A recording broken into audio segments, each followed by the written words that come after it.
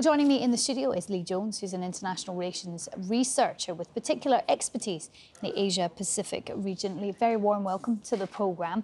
So what interests you about what they'll be discussing this week? Well, in terms of the agenda, then the main thing is probably going to be the South China Sea, which is a sovereignty dispute between China and a number of Southeast Asian states. The Americans have involved themselves in that from a freedom of navigation perspective.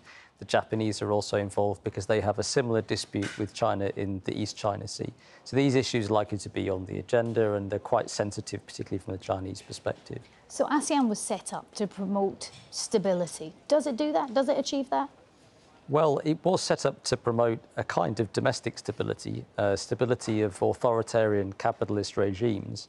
And outside of ASEAN, actually those regimes engaged in destabilisation against their neighbours. After the Cold War, ASEAN has become a sort of diplomatic hub. So it's linking together the Southeast Asian states with Northeast Asia and with the major powers.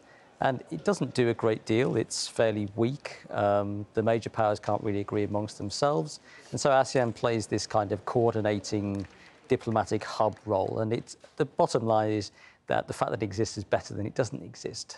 Jaw is better than war, as they say. So it contributes to, well, it's part of the G20, but it doesn't contribute to. Explain that for me.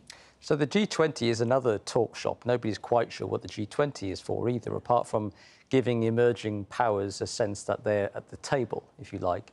And ASEAN gets asked along.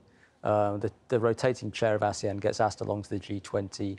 Indonesia is also a member of the G20 in its own right, and Singapore sometimes attends too. But the G20 itself doesn't do a great deal, and then ASEAN does not speak with a united voice. So those three different countries attending, they'll have three different national positions. There's very little coordination. What's the West relationship with ASEAN? The West relationship with ASEAN has been strained at times, particularly around issues of human rights and democracy in the 1990s and the 2000s. There's a lot of conflict with ASEAN over Myanmar in particular. But gradually over time, some countries have become more democratic, and the West has also, frankly, lowered its standards. So the United States is pivoting back to Asia to try and contain China, so it doesn't want to put too much pressure on the Southeast Asian governments. Makes sense. Lee Jones, thanks very much for joining us. Thank you.